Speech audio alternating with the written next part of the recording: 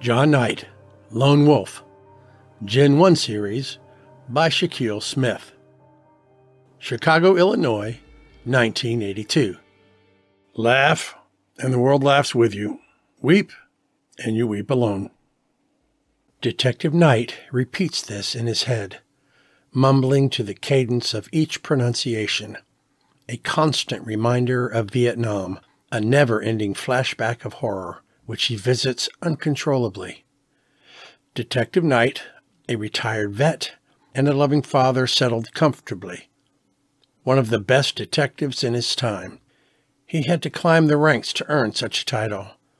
It's been 5 years now, and John has finally got a crack into the Blue Frost case, a new drug that has been destroying Chicago. Corey Bird, an undercover cop that has been on the inside for 3 years, has finally given up some information. A possible in-person transaction with code ending in 2 King Checkmate, meaning that the leader supplier, Mikey the Don, will be showing his face. It could very well leak outside of the state. Even the president made a note of it. So this case is crucial. John didn't fully trust Corey. It could have been that the photo he got from surveillance showing him sniffing coke from a stripper's ass.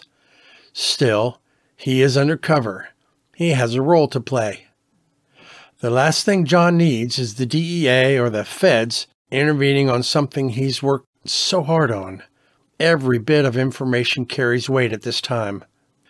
An old abandoned factory, located on California Avenue, has been under surveillance. Since the president had his eyes open, warrants were a breeze, and everything was laid out perfectly. The day is here. The task force has gathered and is waiting for the handoff. John spoke into the radio, trying to ease everyone's nerves. Whoever gets shot is staying behind and cleaning up. The men chuckle under their breath. John continues. You're different, Johnny. We all know that black eye wasn't from the accident. Just avoid the bullets, okay? I'm not going to be the one to bring news to your wife. He could see some of the guys trying to hold their laughter. The atmosphere is tense. Guards on both sides look anxious. If a pin falls, each side will start blasting. In the handoff, the supplier opens up one of the 30 large containers of Blue Frost. And then the buyer opens 3 suitcases of cash. That's the signal. The task force jumps into action, breaking the door down with a battering ram. The first wave of officers enters the warehouse, shouting, "CPD, hands up!" Without hesitation, the guards start shooting, forcing the task force to return fire. The supplier attempted to escape in the middle of the scuffle, but John noticed him and pursued him. Mikey ran out the door, hoping it was the exit.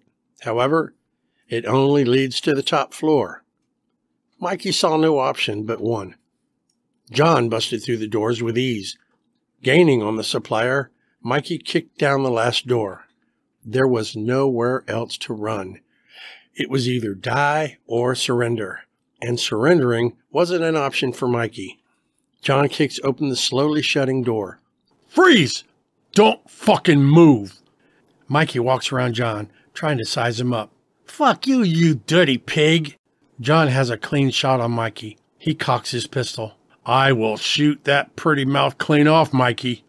Holding his hands up to his side, Mikey tries to negotiate a deal. "Listen, detective, how much? How much does 2 million sound?" Mikey mumbled to John. "Bribes don't work. Haven't you heard that money's the root of all evil?" Mikey laughs, trying to weigh his final options. "Then, if money is the root of all evil, why does the most evil always happen to the poor, huh?" He reached inside his jacket. John tried stopping Mikey, but his hand was forced. Hey, don't do it!" John shoots him dead center right between the eyes. John turns and walks to the door. "Funny, you're the evil that's killing the poor." John walks back downstairs to the first floor. The men greet him with excitement, but John isn't excited. It was as if an error code was dropped into his brain. A complete short circuit. Was it what Mikey said? As they entered the precinct, a roar of applause met John and the rest of the strike force. John made eye contact with the chief, who nodded in his direction, a silent congratulations. John nodded back, waving to the officers and detectives as he beelined for the front door. Exiting to the cold night air, John was met with a journalist. He covered his face as the flashes of the cameras went off.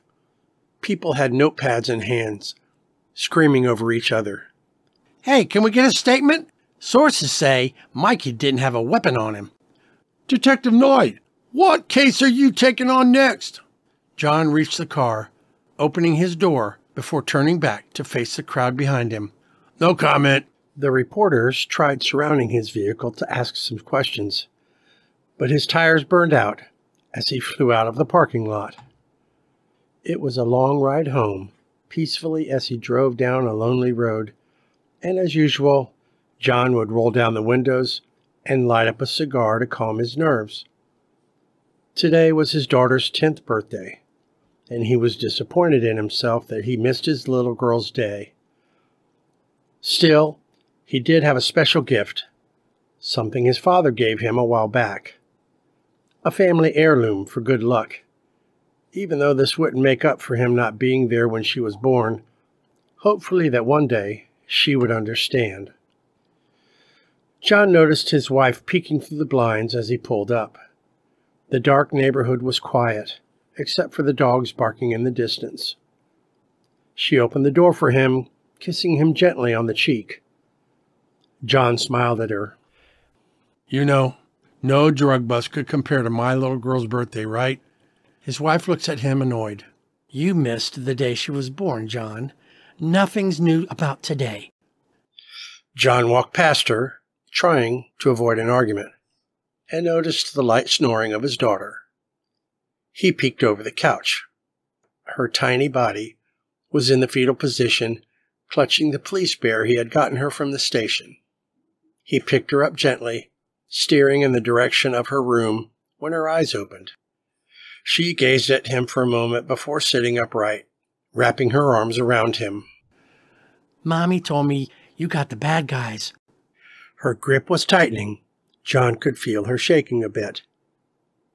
John lifted her head, forcing her to look at him. "I did get the bad guy, and I'm sorry I missed your party. Did you like my bear?" A smile spread across her face. Jumping out of his arms, she grabbed the stuffed bear, hugging it tightly. John could feel a genuine smile creep across his face. "I'm glad you like it. If you ever feel afraid, Mr. Bear will be there to protect you, just like me." John escorted his daughter to her room, saying good night as he shut off the lights. Before the door could close, he heard the slight squeaking of his daughter's voice from the darkness. "Will you stay with me until I fall asleep?" It had been the same as every night. He was unable to deny her. John climbed into his child's bed, digging into his pocket before pulling out an egg figurine. "Here," he muttered, giving it to his daughter. "What's this?" She rolled the egg around in her hand, trying to examine it in the dark room. "It's a family heirloom. My father gave that to me when I was about your age. I can't tell you much about it besides the fact that it's good luck." She hopped out of bed, holding the egg close to her chest. The sound of a drawer opening and closing filled the room before her footsteps continued back to the bed. She hopped onto him. "Now, the egg is safe and won't break." Chuckling a bit, he embraced his daughter in a hug. He held on to her, never wanting to let go, and falling into the world of dreams. Waking up the following day to the sound of his neighbor's lawnmower, rattling as if it hadn't been turned on for ages, John looked around the empty child's room. The stuffed bear sat next to him on the nightstand, a note attached to it. "Get some rest. I'm taking Abby to school and running some errands." John got ready for work, ensuring all the doors and windows were locked. He scribbled something onto a sheet of paper before heading out into the cool morning air. When he pulled up to the station, a few officers threw a drunk from holding out onto the street, trying to treat the precinct as a charity hotel. One of them notices John waving to him. "Hey, Johnny boy, getting a raise today? Man, your knees are strong." John raised an eyebrow, joking with the officers. "That's just 'cause I do my job. And was that the reason why you were limping the other day?" They shared a laugh for a moment before John entered the precinct. A few people congratulated John on his way to his desk. He thanked them, prepping himself for the mountain of paperwork he would have to do. He decided to get himself a cup of coffee before starting. John stretched, standing at his desk. The clock on the wall read 4. He took a sip from his full mug of coffee. It was ice cold. He got up and went to refill his mug with a fresh hot coffee. The chief saw him. "Hey, John, come to my office for a sec." He entered the chief's office. The air struck his face as the door opened, biting at John's cheeks. "Sir, with due respect, why do you have the window open in the middle of the winter in Chicago?" "I've been trying to get that piece of shit fixed now for 2 years since they reduced our funds." The chief swiveled his chair in the direction of the window, trying to close it the best he could, but the latch got stuck. It opened an inch as soon as he turned his back to it. "Take a seat, John. Let's have a chat." Feeling a bit nervous, John sat across from the chief in one of his office leather chairs. "Sir, I'm looking forward to—" The chief cut him off mid-sentence. "John, you're not here for the promotion. Your wife called and said that your daughter's missing." John heard the words of the chief, but Jess smiled at him. "Now, John, I got our best guys searching. Just sit tight. Your wife is on the way over." John tried standing, but his legs wouldn't move. He tried speaking, but his voice never came when his mouth opened. The room was quiet and cold. The chief kept talking. He had a sentimental look on his face. John just kept nodding, not hearing anything he was saying. After what felt like just minutes, his wife entered the room. She held a piece of tissue, constantly wiping away the tears that never seemed to stop flowing. She sat next to John, holding his hand. He would react slightly whenever her grip tightened, but never looked at her. Days flew by, and some of the largest search parties in Chicago had gathered to help find John Knight's daughter. John felt closed in and was paranoid, thinking that one of Mikey's boys was out for revenge. He interrogated one of Mikey's men that had been at the drug bust. "Where is she?" he growled. "I'm not saying shit. I want my lawyer." He crossed his arms, sitting back in the chair. A cocky smile smeared across his face. John knew that this guy had the information he needed. Rolling up his sleeves, John threatened him. "You tell me where she is, or you'll go missing too." Slowly walking over to the crook side of the interrogation room, John loomed over him, devoid of emotion. The crook stuttered, fearful of the cop. Where's who?" Cut off by a punch in the stomach. "Where's my daughter? Every day I have to drive home through a city of flyers, reminding me she's missing. Going home every night to the news, reminding me I've failed to find her." Landing blows against his face between words. "So tell me where she is." The crook groaned in pain. His face was bloody, swelling in some places. He fell out of his chair, collapsing on the ground. A police officer burst through the door. "Detective Knight, they found something." John kicked the crook once in the stomach before turning to the officer. "Show me." It was dawn, and it had been weeks since she had gone missing. Hope had all but been lost.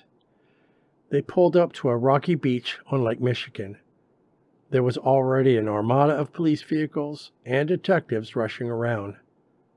John and his wife got out of the cruiser, running through the group of forensic scientists.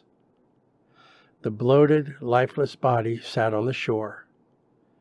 John knew with one look that it was his daughter. She no longer looked like herself. bloated beyond recognition. But John knew. His wife's tears turned into a sob as she wailed, rocking back and forth with the body in her arms. Their daughter was dead. Months had flown by. No one from the precinct had seen nor heard from John. The chief had given him leave, and he disappeared after his daughter was found.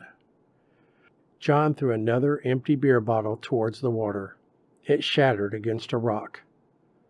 He was wearing the same outfit he wore the day they found her. It was dirty and tattered. His ordinarily clean face was now sprouting a full, unkempt beard.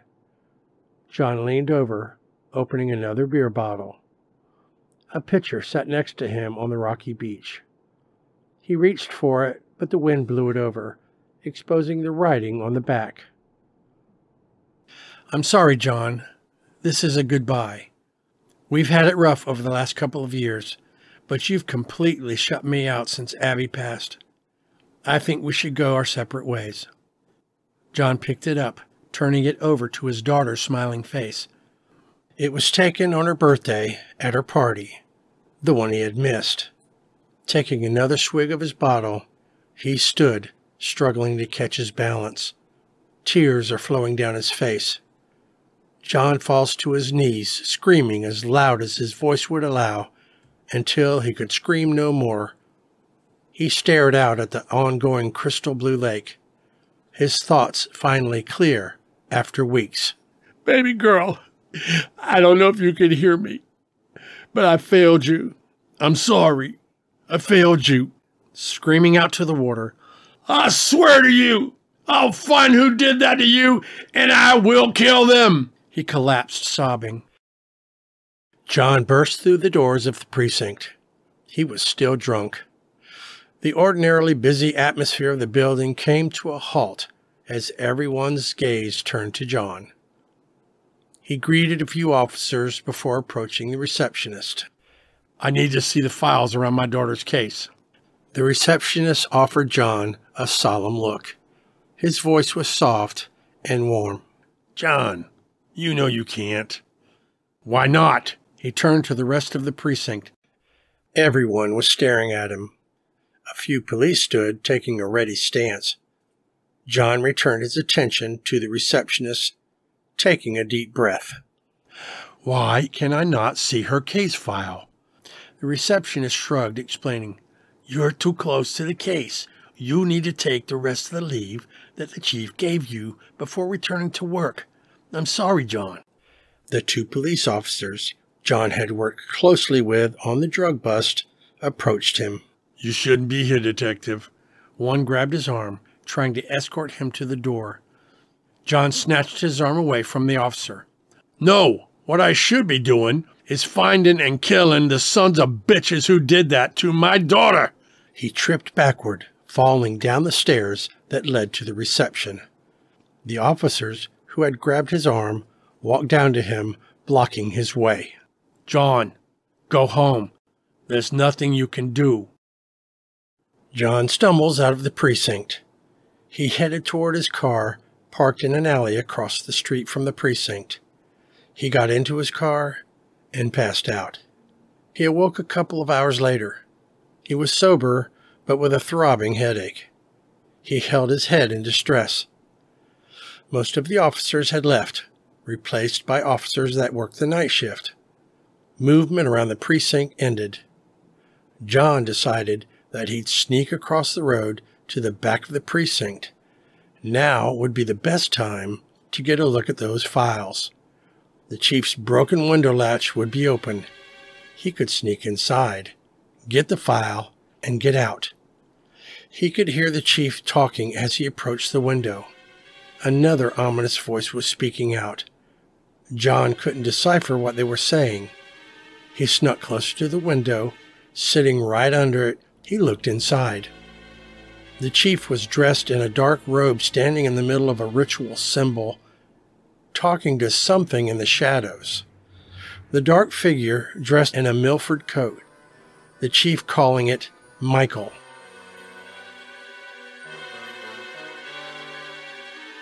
"Chief, John can't be allowed to go anywhere near this case.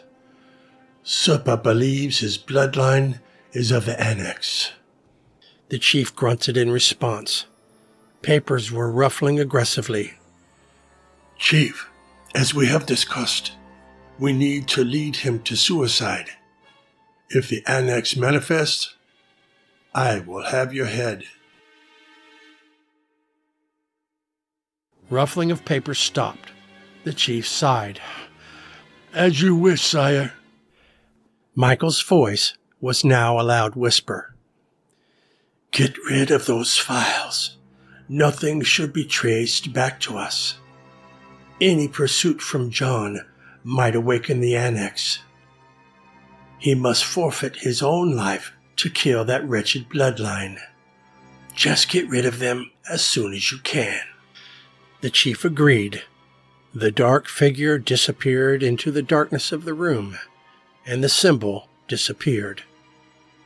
The chief left the room. John lowered his head from the window, shocked at what he had seen. He questioned if he was going mad at the thought. He waited a moment before climbing in the window. The office was cluttered like usual. Rummaging around the mountain of papers and folders got John nowhere. There was no indication that the file was there. The chief might have taken it, as the dark figure suggested. John started towards the window when he noticed that one of the chief's awards was out of its case. Did I move that? Muttering to himself. John placed the award into the case.